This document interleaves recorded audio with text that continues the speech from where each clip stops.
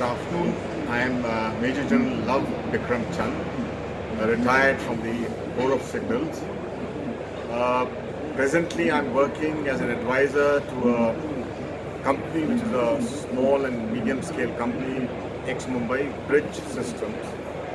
The owner is Mr. Sandeep Agrawal, and a word about him: he's very dedicated regarding the indigenization of core niche technologies which are available across the world. Our aim of coming to this exhibition was that our principal UK partners are DSEi, that is Domo Tactical Communications UK. We have got the IPR rights and manufacturing rights of a niche software-defined radio, which can vary from a basic weight of 600 grams going up to high power. And this is a system which is going to be manufactured in India with a total technology transfer which has taken place.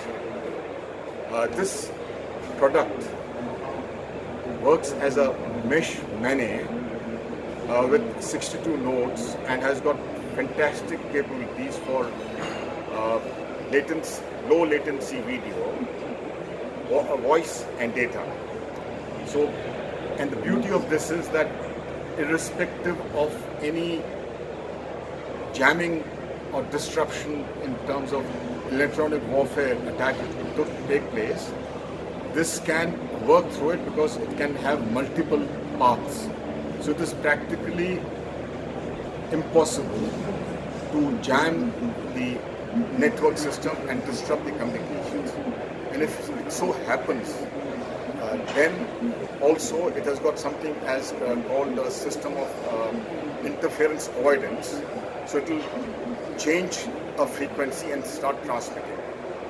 This technology is widely used by the Royal Marines, the Royal Army, Royal Air Force, and this system also got a very resilient ground-ware communications and suitable for handling the swarm functionality of the drones.